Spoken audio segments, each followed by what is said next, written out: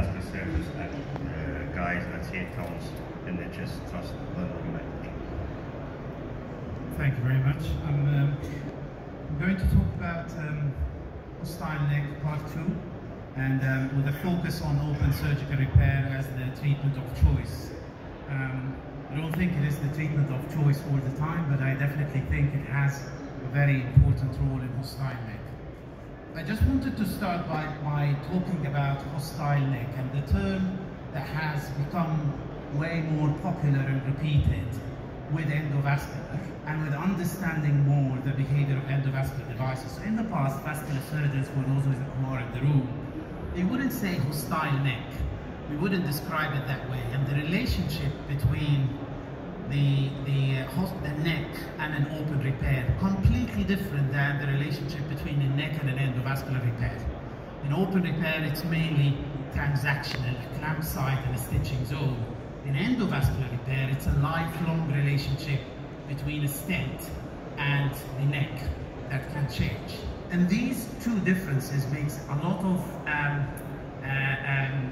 kind of the perspective issue as we go to compare both of us. What is hostile? Well, the dictionaries say unfriendly or not liking something, opposed in feeling, action or character, antagonistic. Can you imagine that you will be using your sealing zone, the most important part of an endovascular repair, with those descriptions? One other important thing is the differentiation between the absolute definition of a neck and a sealing zone. And I find this slide really a very nice descriptive one, which is basically showing that the difference between a neck as it is defined as two parallel walls and a sealing zone which can extend to a little bit of less parallel walls. And you can see that in the middle, if you're going to have a stent graft apposition to a wall that is not parallel, this is what is described most of the time as hostile neck.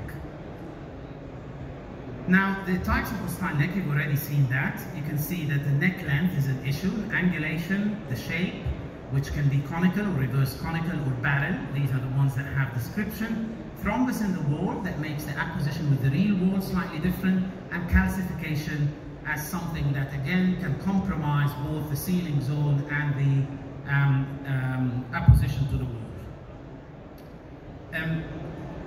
It is without a doubt, comparing EVAR with good necks to EVARs with hostile neck, that the hostile necks do fail more. And this is just from 4 years from a huge database, as you can see, published I think 2019 or 20, showing how they diverge very early on and carry on divergent. And we know what happens after 4 years as we go along with endovascular repair. So it's likely that this divergent would carry on. So now the question is, are all hostile necks for endo hostile for open? Or are we comparing a hostile neck as a definition for endo, but not necessarily something bad for an open repair?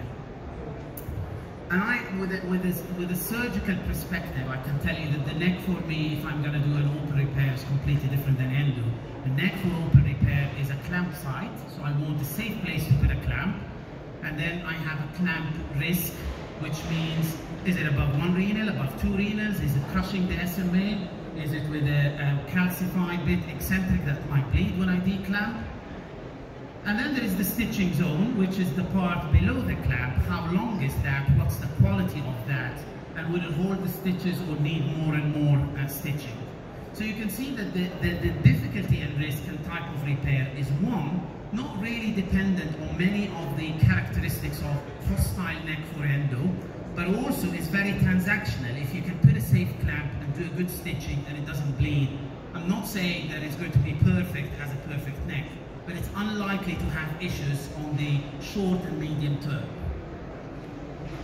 Now these are few necks, and I'm going to look at it with an open surgical eye. Well, the first one is short. Put the clamp above one renal and stitch below, and that should be fine. Putting a clamp above one renal is something that some would find not a familiar thing, they don't do every day. But if you do that, you will end up with a very good stitching zone. Angulation, pull the aneurysm a little bit down. Once you put a clamp and the aneurysm is deflated, it becomes actually on your side to have an angulated neck, and the stitching is quite easy. What about conicals? Well, the back wall might need slightly bigger stitches and might be annoying, but there's nothing wrong with a little bit conical as long as the absolute size is not bad. What about thrombus? Take big bites. And then the final one, which actually I find hostile in open and endo, but in open actually could be more hostile, is the porcelain one. It's the one that has danger with clamp and difficulty to pass stitches. And these are the ones that need to be predicted beforehand. Now, if you look at hostile neck and endo, I think the neck length move your clamp space and your stitching zone one step up. So there is some hostility in a very short neck, converting an infrarenal open repair to a juxta or a supra, and that takes the complexity and the risk to the next level.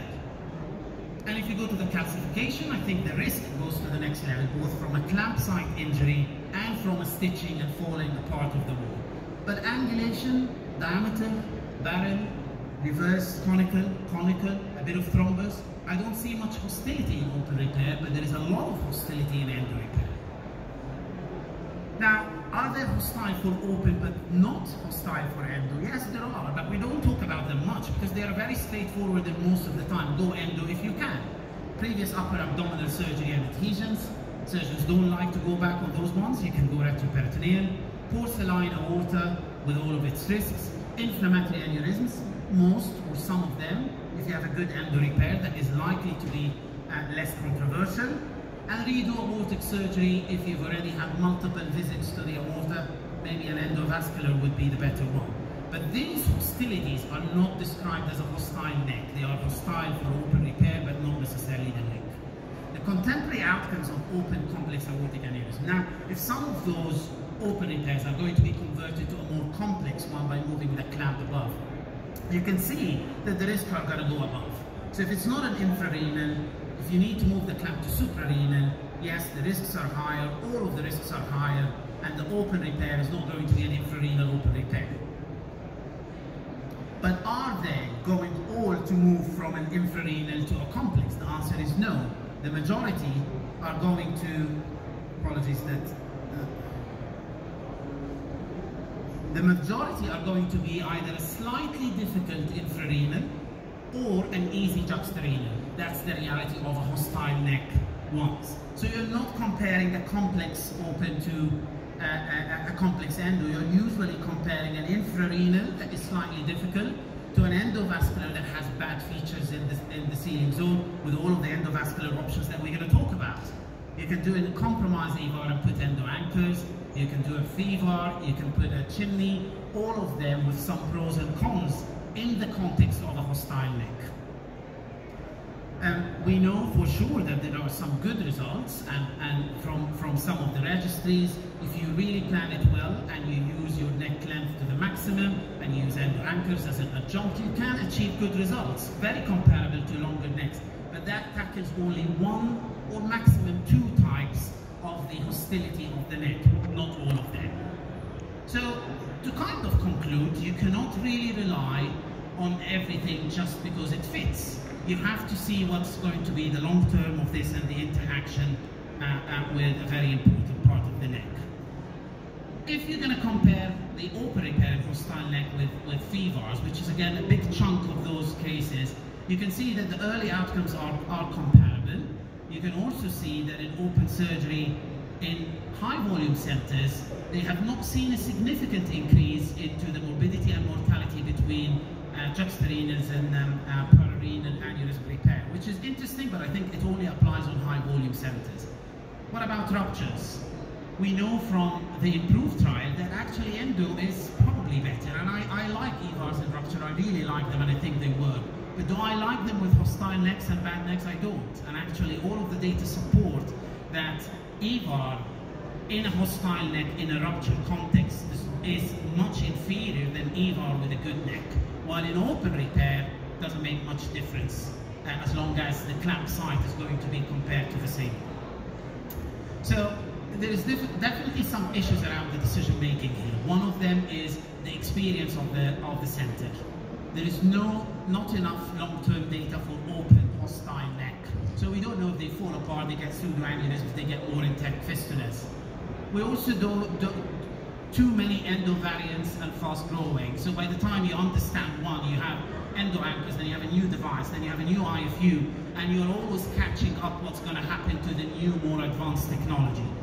And there's no head-to-head comparison that is easy for hostile neck between one single intervention and the other, with matching anatomical and physiological criteria. I think there is a lot to learn about hostile neck and whether we're going to call it a neck at all or not. And I think that hostility is different. The one with the thrombus is not like the one that is anatomically looking different. And I thought we were really doing very well in that. I don't think we're doing well enough, and I think we're still in a very early part of the learning curve to understand the sealing zone a bit more. So this is the pragmatic approach to conclude. I think MDTs are very important with all expertise, open and endo with a full range. Think good open option first if the patient is fit in a hostile neck. That's at least my view. IFU is there for a reason. Once you have a breach in IFU, rethink all of the thought process. Plan B and a bailout should exist, and you can burn bridges with a compromised endo option. What type of a hostile neck it is impacts the decision, and I think there is a room here for AI and image analytics to help us in risk stratifying and making a slightly more informed decision making. Treatment of choice is making the right choice from all available options, and thank you.